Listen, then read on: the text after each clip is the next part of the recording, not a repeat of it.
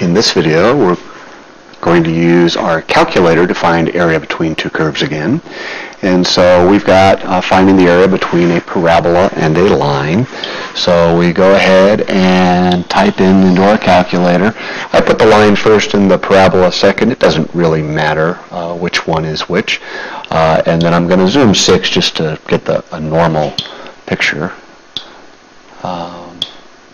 So let's zoom 6 that, and let's see, we get the line and we get the parabola. Now the first thing I want to point out is the left intersect point is off screen. That means that our y-axis appears to not be tall enough. So let's go ahead and maybe change our window, and let's change that y-max from 10. Let's go ahead and try 15 and see if that works better.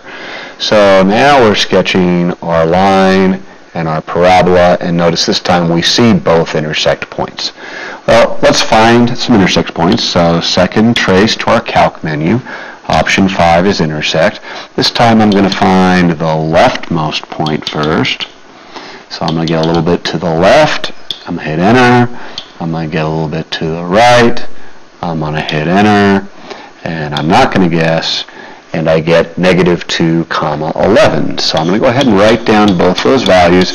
Always a good idea to write down both values because you may need the y value later on some problems.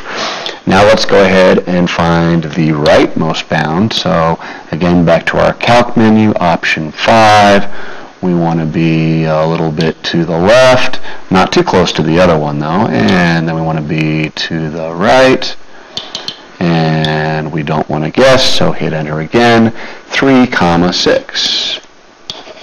So now we know that we're going to set up our integral from -2 to 3. Again, we need our topmost function minus our bottommost function dx.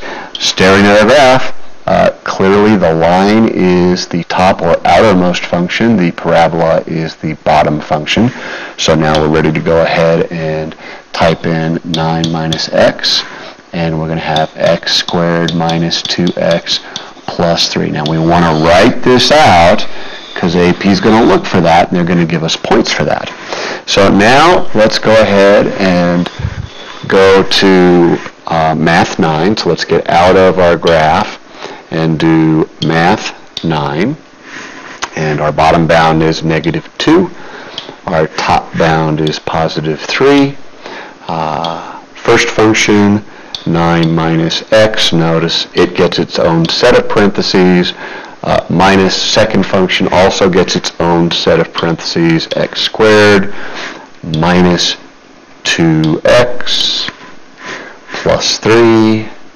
Close that parenthesis, go over and put in your dx, and you get 20.8333333.